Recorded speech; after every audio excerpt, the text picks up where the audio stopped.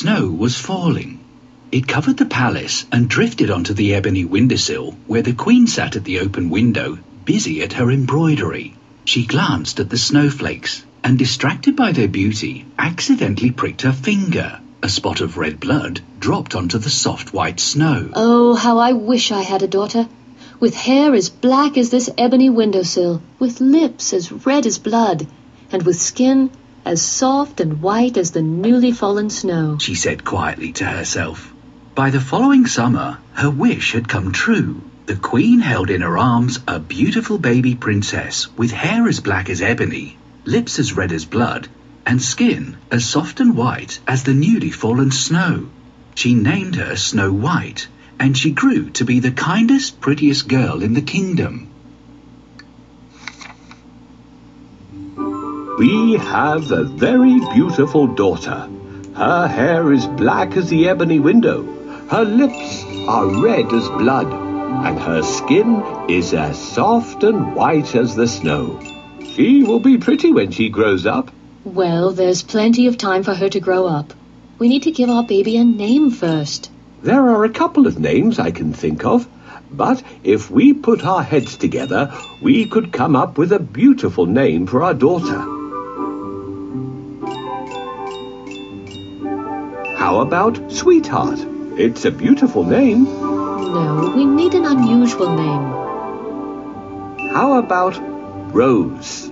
No, almost everybody in the kingdom named their daughters Rose. Snow White. Snow White. I love it. Finally, we have found an amazing name for our princess. Nice. I have to go now. I have a lot of work to do. All right. I need to sew a dress for my baby. She will always wear the prettiest outfits. Can you please play with Snow White until I'm done?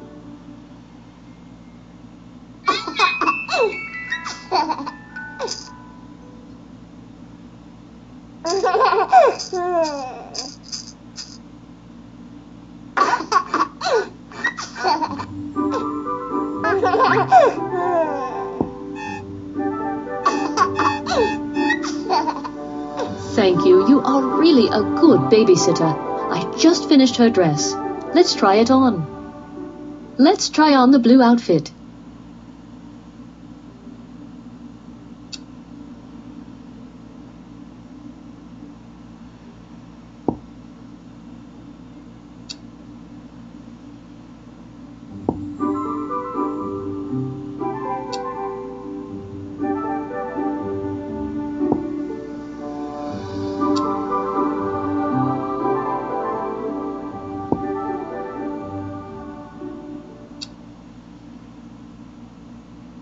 Very well. It's exactly what we need. Okay, it's time to sleep. Can you help me put the baby in the cradle?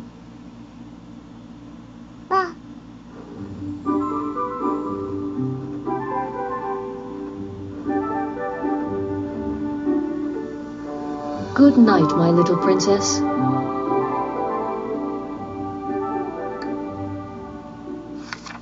Sadly, the Queen became ill and died.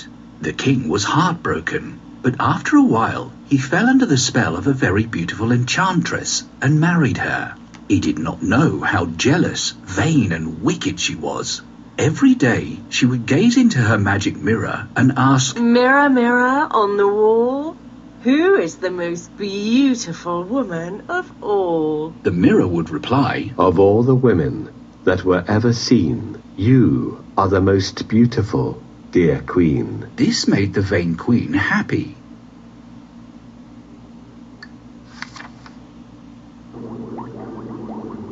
Mirror, mirror on the wall, who is the fairest in the world? Of all the women in the world. What happened? The mirror is broken. We need to connect the crystals to make the mirror come back to life.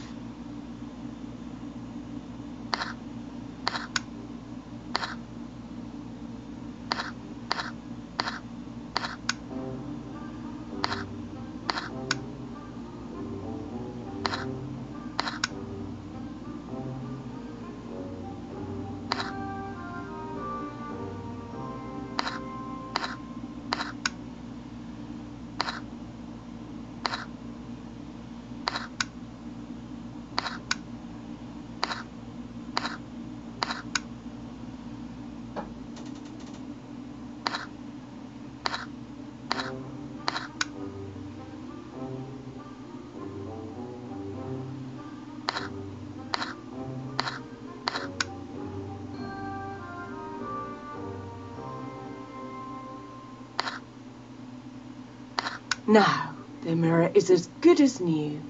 Mirror, mirror on the wall, who is the most beautiful woman of all? I've been mended, but all my reflections got mixed up.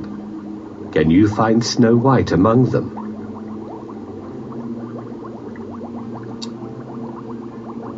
This is Cinderella. She is kind and hard-working, but she is not in our story.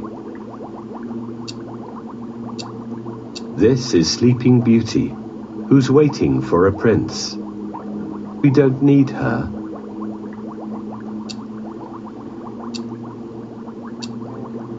This is the jealous queen. She is more evil than beautiful. This is Snow White. Of all the women that were ever seen, Snow White is the fairest, dear queen. It is impossible. Huntsman, Your Majesty. take Snow White into the forest, tie her up to a tree, and leave her there. But Your Majesty. No buts. If you disobey me, you will lose your head. All right, as you say, Your Majesty. The Queen hated Snow White because she was pretty. Then one morning, the magic mirror replied, Of all the women that were ever seen, Snow White is the most beautiful, dear queen. This made the Queen very jealous. She called for her huntsman. Take Snow White into the forest and leave her there, tied to a tree. The huntsman was afraid of the Queen, and so he set out to do as she had ordered. Where are you taking me? Asked little Snow White. To the forest to see the animals. Replied the huntsman. When they were deep in the forest, the huntsman turned to Snow White, saying, The wicked queen wants me to tie you to a tree and leave you here to die. But don't be afraid. I won't harm you. Snow White looked at him with tears in her eyes. Run away, dear Snow White, and never return, He told her. He then left Snow White alone in the forest and rode back to the palace. Snow White ran far into the forest until night fell. Frightened and tired, she lay down on a bank of sleeping primroses. A family of wild rabbits came and snuggled up to her to keep her warm, and she fell fast asleep.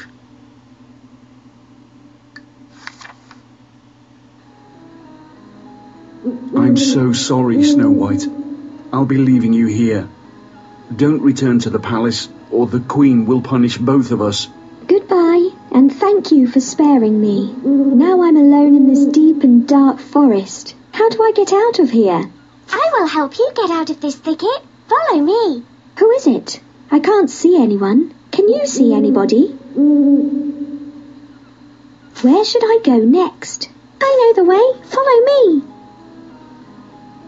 So, where should I go now? I'll take you to the kind dwarfs. Their house isn't far away. Let's go.